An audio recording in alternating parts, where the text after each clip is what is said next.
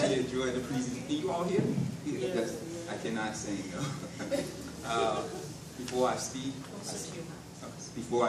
I speak in the name of my ancestors, the father of my country, Jean-Jacques Dessalines, the goddess of my country, as Vilokan, and my grandparents, Zayil and Mocombe, who taught me the ways of my ancestors. A couple of months ago, before I said anything, my wife told me not to be long-winded and not to use big words to confuse everyone. I'm a philosopher, so I tend to stay inside my head. So anyway, I won't be long-winded and I will not use 5-syllable words, I promise. A couple of months ago, Routledge Press, which is a major press, university press, approached me to write a 5-volume work on what's called Haitian epistemology. That's the last time I'm going to use a big word. Epistemology is how do we know what we know, and how can we explain what we know. So he wanted me to title the work Haitian Epistemology, but I couldn't do that because in doing so, I would omit the philosophy of the Garifuna people, as well as all the African brothers and sisters who came from West Africa, Central Africa, and West Africa. The philosophy that we brought with us when we arrived in the Caribbean, forcefully arrived in the Caribbean, is called Vilokan. V-I-L-O-K-A-N. In Haiti, it would be translated as Vodou.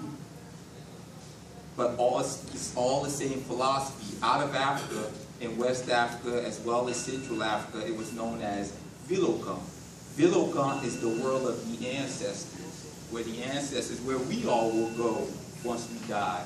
So what happened is God created the world out of him or herself, out of itself, because there's no him or her in our African tradition. God created the world out of itself, but it created two worlds.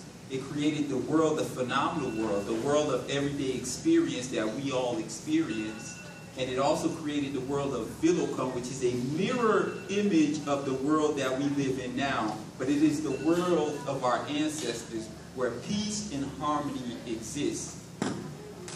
The aim of our existence is to achieve balance and harmony between the phenomenal world and the world of Vilokan. So when the sister says she hears voices, those are the voices of our ancestors. They guide us as to how we are to reproduce our lives in the world that we experience. We call this the phenomenal world, the world that we experience. And I say that because I titled the book Haitian Vilokan Epistemology to make sure I include all of our African brothers and sisters who came from West Africa and Central Africa, who were forcefully brought over to West Africa and Central Africa. And my country and the Garifuna people are intrinsically linked, because tomorrow we celebrate the 214th anniversary of the Battle of Berthier, which is the final battle of the Haitian Revolution, November 18, 1804. On August 14, 1791, the sister at the beginning said, in Haitian Vodou we have 3 drums. The largest drum is only brought down, of course, because we're Africans, during special ceremonies. On August 14, 1791, the large drum was brought down and played at a place called Bois Caïman in 1791. It was played to summon the ancestors to assist us to defeat the French, the British, and the Spanish so we could gain our independence. There was a mumble or a voodoo priestess by the name of Fatima at this ceremony. Fatima Bookman Duty, who was an African brother, a Muslim brother who was sold by the British into Jamaica, but he crossed over into Haiti and he summoned this ceremony. At the ceremony, we made a covenant.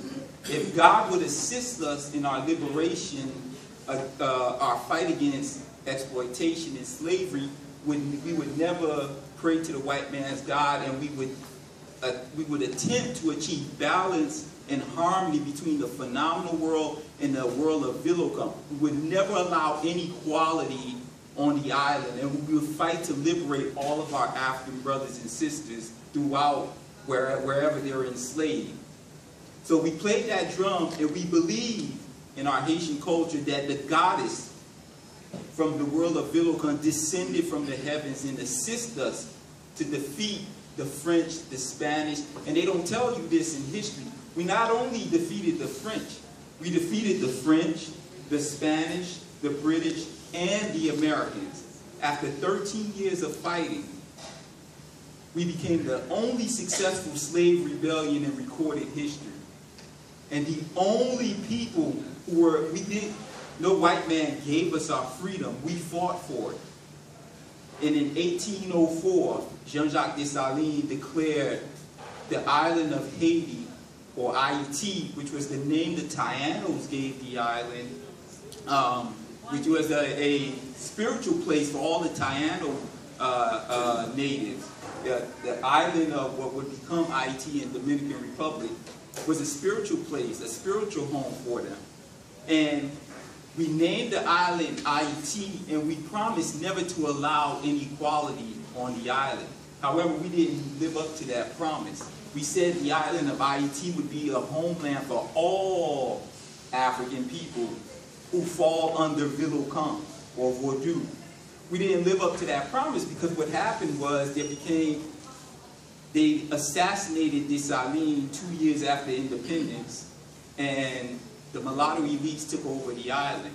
So what happened, the Africans went into the mountains in the provinces, and there they established the Lakou system so that we can reproduce or have connection between the phenomenal world and the world of Vilokan. We try to reproduce as the brother was saying, how our ancestors lived prior to arriving prior to arriving in America. We tried to reproduce that in the mountains, in the provinces, against capitalism, against colonialism, against slavery.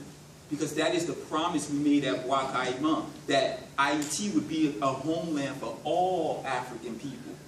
And this is not my first experience with the Garifuna people, the culture is as though I am in Haiti.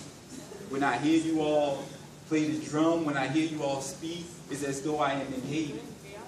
We are one people, and we have to reproduce. This is important. This is very important because we have to reproduce the solidarity that we had in Africa. Because the only way we as Haitians were able to defeat the French, the Spanish, the British, and the Americans is because we made a covenant. We came together. We called on our ancestors to help us. And this is important because in the age that we're living in the age of climate change, the first people who are impacted by climate change are people that look like us. We're poor. Climate change is impacting Africa it's unbelievable. It's impacting Haiti. It's impacting Belize, all over Latin America. And what we have to remember, Vilokan does not teach our philosophy. The ways of our ancestors does not teach us to be greedy, does not teach us to go after economic gain for its own sake, does not teach us to be selfish.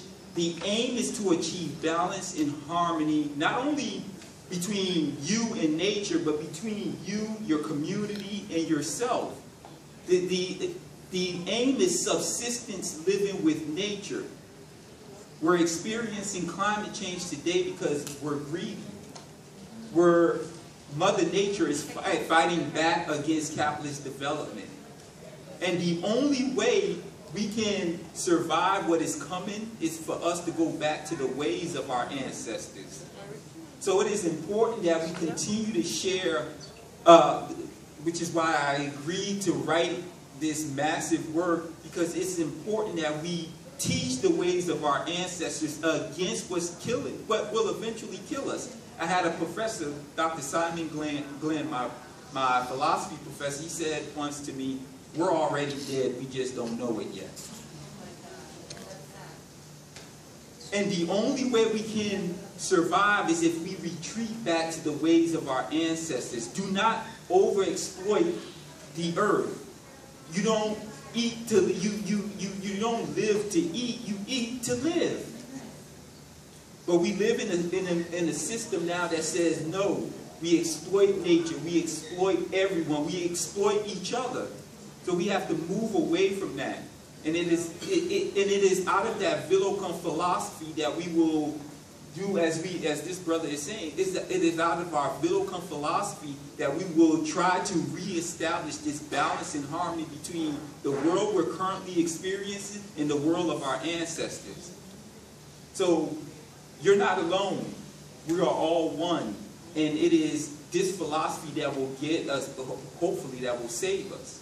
And I will end with this. I don't want to dominate the mic. So I thank you all for having me this evening, and enjoy the rest of the night. Thank you.